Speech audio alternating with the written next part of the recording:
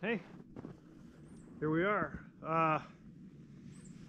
So I wanted to turn on the camera and film a little bit of this right here because we're kind of walking along a ridge line, and you know, we've come up and we've just started the hike, so we've come up our first kind of incline, and you know, again, this is Chicago area, so any incline is unique.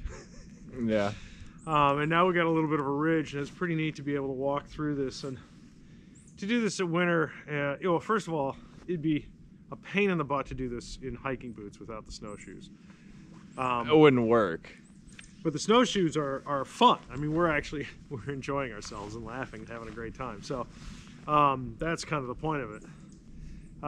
And to be able to get out here, the sun's coming out. There's just a small light snowflake that's in the air, and it really feels great.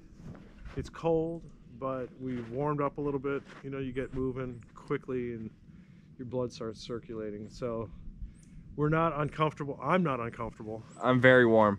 Very warm and comfortable and not struggling with the snowshoes.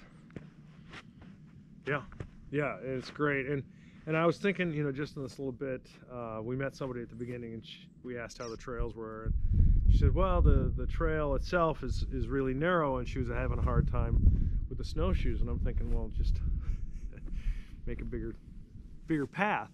You know, with the snow out here, obviously you don't want to create, if it was summertime, you wouldn't want to go off the trail because that's, you know, touching nature, and it's leaving an impact. There's snow on the ground here. We're in snowshoes. The human impact is visibly extremely small during this time of year, and the snow is adding a huge cushion. It's, you know, we're on the trails. Whether we're on this side of the trail or this side is really irrelevant.